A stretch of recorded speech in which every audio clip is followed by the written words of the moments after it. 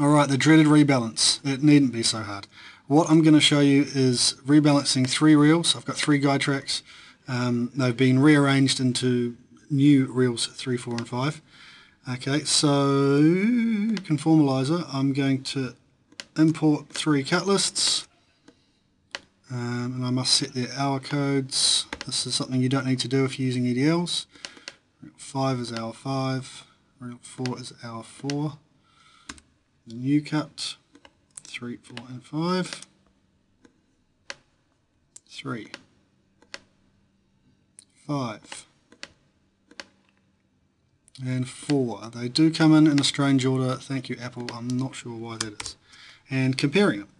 Right, so we have 40 events which constitute our rebalance. We can see right away that something from the start of reel 4 is now tacked onto the end of reel 3.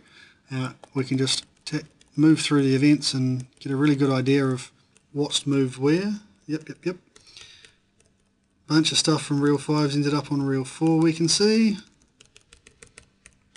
And there we go, that's the end of reel 5. Great. Okay, so we're going to apply this list to the session, and just like the usual conform method, we need to create ourselves some empty space into which to conform.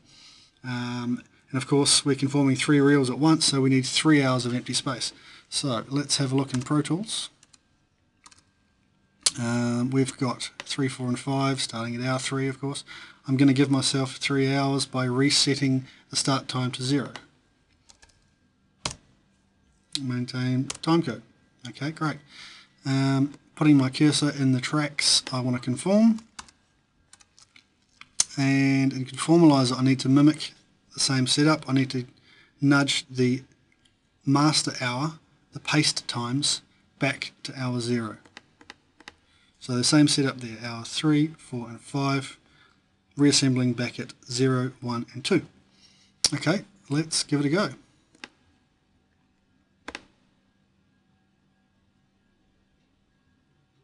And off it goes. Okay, so this is going to take a while. I'll explain a couple more things to you while it's doing this. Firstly, resetting the session start time. There's only one technique of arriving at this position. If it's easier for you, you could grab all your audio and nudge it up the reel a number of hours. You could spot it all by number of hours. You may prefer to conform from earlier in the session to later and then delete all the original material. The other thing you should know is when conforming sessions this large, you'll normally have many tracks and several reels of material, so the session will be really slow. The region list can be huge. You may have masses of VCA automation which could be bogging Pro Tools down, so it's really important to slow down the conform process. In the conformalizer setup menu there's an option for slowing down the conform routine. For very large sessions with masses of VCA automation, take the slowest option, painfully slow. Most of the time, slow or very slow will deal with the largest sessions on a reasonably spec'd machine. Okay, so we can see already how the rebalance is working. I've color-coded the regions to make it obvious. And just a second, we should be able to see exactly what's moved. 39 and event 40 is the last one, I believe. Great. Let's zoom in here and have a look. Okay, so it looks like the red one was reel 4, so it looks like reel 4's kind of been shunted to the left, tacked onto reel 3. Reel 5's been split in 2, and it's also had a considerable rehack. I suspect it was full of VFX. Okay, so look, firstly we must reset the session start time. Back to hour 3. Thank you. So now the first reel is hour 3, which is what we want. I'm now going to get into checking against the new guides. Make sure that everything's the right size.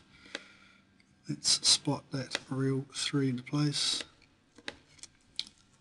That's looking just about the right length, and the audio looks to be about the same as well. Excellent. Reel 4. Same deal, looking pretty good. The rebalance stuff's all in sync. And reel 5 version 11.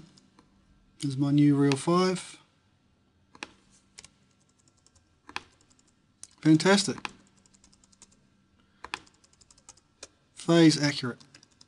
Great, so that's your rebalance. Of course there's always the massive cleanup of making that work, but that's your job. Alright.